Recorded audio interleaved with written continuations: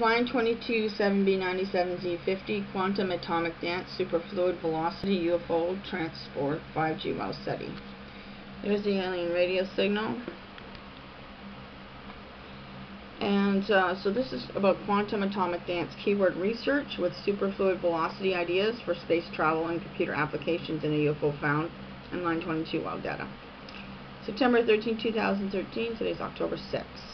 Previous video was line 22, 7b97z49d, Whittaker, Shannon, Lithium, Higgs crystals, super lattice formula, 5G Wow Seti.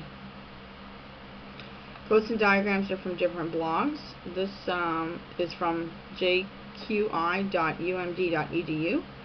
and it's called, quote, GAITHERSBURG MD, physicists at the Commerce Department, National Institute of Standards and Technology, NIST, have induced thousands of atoms trapped by laser beams to swap spins with partners simultaneously. The repeated exchange is like a quantum version of swinging your partner in a square dance, but lasting a total of just 10 milliseconds. Might someday carry out logic operations in quantum computers, which theoretically could quickly solve certain problems that today's best supercomputers could not solve in years. Interesting. So, there it is there. It's got two lines there. Get rid of that extra one. One's enough. Quotes and diagrams are from a blog. So this is superfluid velocity in a quantum gas composed of dipoles, say a BDC of chromium atoms as a function of the density of atoms. Okay. After a certain point, the critical velocity goes down. It's easier for a slowly moving object to feel a drag force. Go here to see movies of an object being dragged through the gas. Solid lines are numerical simulations. Dashed line is a prediction based on Landau's famous criterion.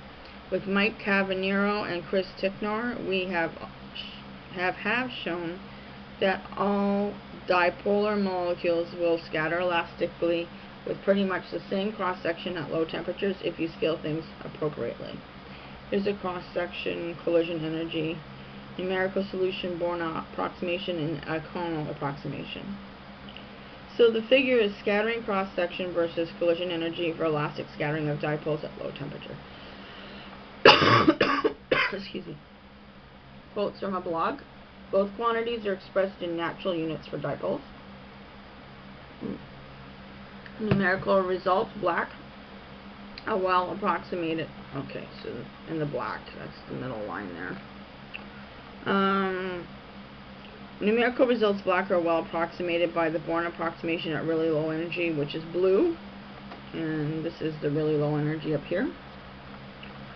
And it says, and by the conal approximation at low but not quite as low energies, which is red. So it just veers off a bit in the red. In between, scattering will depend on details beyond the molecule's dipole moments. Quotes from a blog. Question. What happens when two Bose-Einstein condensates form at the same time in the same trap environment? What happens if they're made of different atoms and if the atoms strongly repel one another? Answer.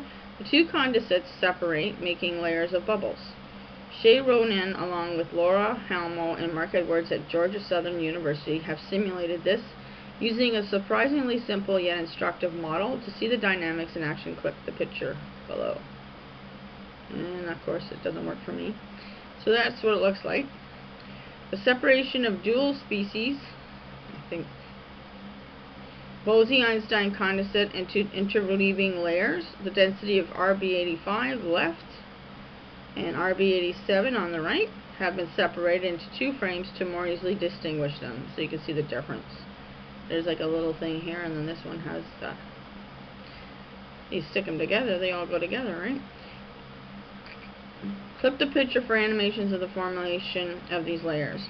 Okay, so this is grizzly.colorado.edu is the website where I found it. Okay. September 13, Errol, UFO, Roswell, Mexico, USA, 1947. This is what she says to do. Apply this separation